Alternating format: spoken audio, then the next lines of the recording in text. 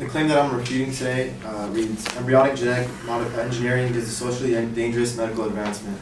I will refute this claim by showing you how it is a sweeping generalization and that there are insufficient signs or secondary claims to reach this conclusion. The first secondary claim reads, embryonic genetic modification is considered to be a radical medical procedure that opens the doors to other debatable medical advances. The subclaim A of this first secondary claim reads, permitting embryonic modification can lead to legalization of other extensive unnecessary procedures.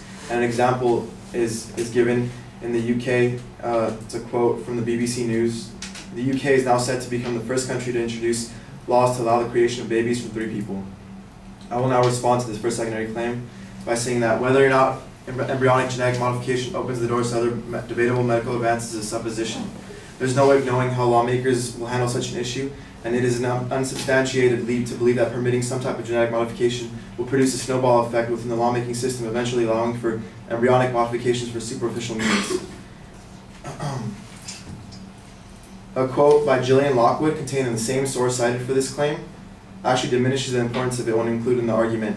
The quote reads, the biggest problem is that this has been described as a 3-parent IVF, which means in vitro fertilization. In fact, it is a 2.001 parent IVF, she said. Less than 0.1% of the genome is actually going to be affected. It is not part of what makes us genetically who we are. It doesn't affect height, eye color, intelligence, musicality, etc. Subclaim B of the first secondary claim reads, if a fetus's physical image can be predetermined and modified without question or moral objection, partial birth abortion rates may spike dramatically due to the dehumanization of a fetus. This claim is a guess based on an unlikely hypothetical scenario in which, to use the words used by the arguer herself, a so-called radical medical procedure will not be subject to question or moral objection. The second secondary claim reads, modifying an embryo can be superficially motivated. Now this secondary claim is simply a fact, and while modifying an embryo can be superficially motivated, it can also be motivated in other ways, such as health concerns due to hereditary diseases. Subclaim A of the second secondary claim reads, a child is not a toy to be altered to the parent's idea of perfection. A baby is not a Build-A-Bear. This is a hasty generalization comparing advancement in the field of genetic engineering motivated by medical reasons to a teddy bear designing store. Subclaim B of the second secondary claim reads, allowing a parent to decide the fate of their child based upon superficial views or opinions is crossing an ethical boundary. Ethical boundaries are subjective, and one could argue that allowing a child to suffer from a disease that could have been prevented is what is actually unethical. Subclaim C of the second secondary claim, a baby is designed to develop according to their genetic makeup. No one should interfere with nature. Now this is just a value claim rather than a claim of fact.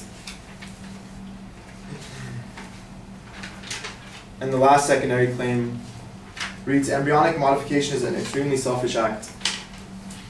This claim and its secondary points are all based on value, with no evidence to support them other than the hasty generalization that medical advancements in the field of genetics intended to help stop hereditary diseases from being passed on will lead to body modification based on personal preference. To conclude, the claim that embryonic genetic modification is a socially dangerous medical advancement is a sweeping generalization based on the grounds that advancements in the field of genetic modification might eventually lead to embryonic genetic alteration for superficially motivated reasons.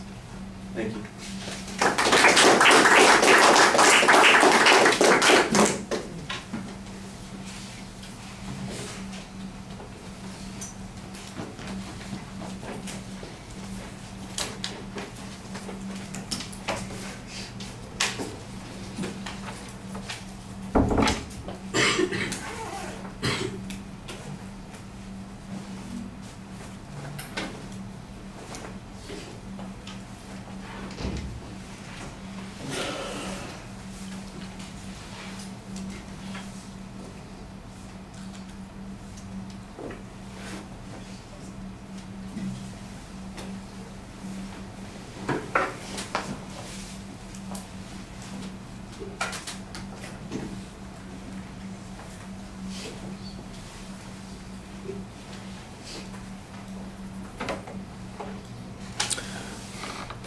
Well, you identified the specific claim. I think that's fine. We get a quick review of what you're talking about.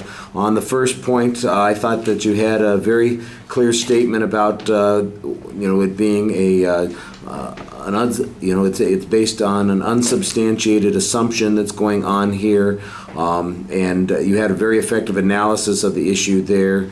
You used the advocate's own evidence as a way of diminishing that particular point. From a reasoning point of view, I thought that you really had a reasonable answer on that particular point.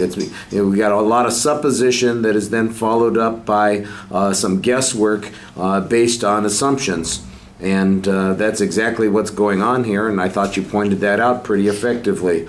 On the next point, you argue it's a hasty generalization, and you kind of critique the analogy, or I guess the metaphor it would be, of the Build-A-Bear thing, but I think you're missing the point that this is really just a figure of speech, and they aren't suggesting that they are the same, but they are suggesting that people might perceive it the same, and that's where the danger is. And I don't really think that you've done much more than kind of give us, a circular argument on this point, saying, yeah, that's exactly what is going on here. The argument that there's an ethical issue that's going on, and that's subjective and it's outside of the purview of what this argument is supposed to be about, I think that that's relevant on both this point and the next point that you bring up, and you do a pretty good job explaining those kinds of things. And again, I think that you usually do a very nice job identifying the reasoning flaws, especially on that first point, and then at the end in summarizing the argument. You want to be a little bit careful about doing the reading. Okay, thank you.